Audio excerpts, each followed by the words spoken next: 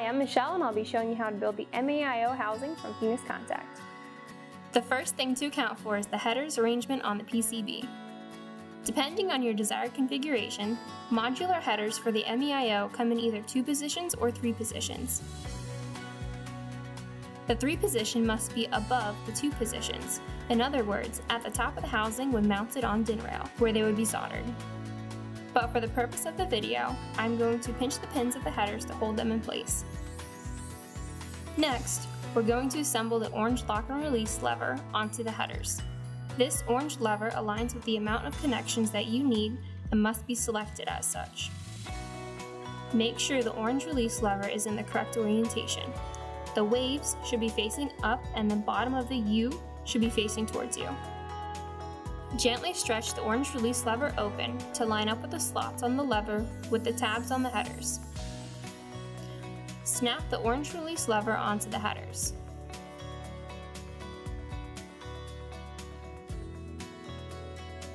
By pulling the lever, it should slide smoothly around the headers.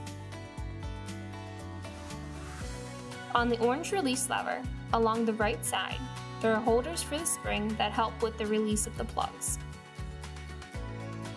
Insert one end of the spring onto one side.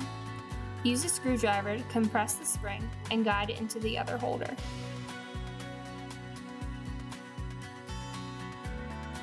Once the spring is in place, it should be able to slide and then return to its original position. Looking at the ridges in the housing, slide your PCB board into place.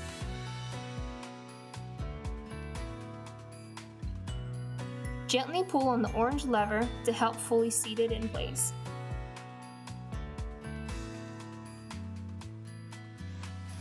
Make sure the black tabs from the headers fit into the housing. If they do not line up, please check to make sure the 3-position header is in the last or the top position. On the cover, one side has 2 tabs, the other side only has 1. The side with 2 tabs should be inserted close to the headers, while the 1-tab side is facing the top. Gently slide into the housing, making sure it snaps into place. You'll see an arrow on the side of the plugs that points towards the orange lever. The bottoms of these plugs have one side that is square and one side that is round. This helps assure the plugs are inserted in the correct position. The plungers on the plugs can also be color-coded to help simplify wiring. Insert the plug into the header by clicking it in place.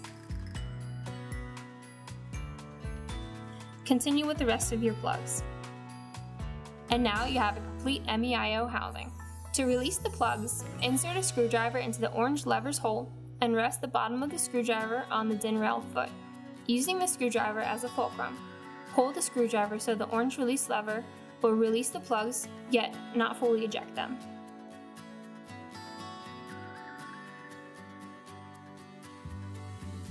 You can also unplug the plug simply by pulling. And there you have it, a fully assembled MEIO housing. For more information on the MEIO housing, please visit phoenixcontact.com/MEIO.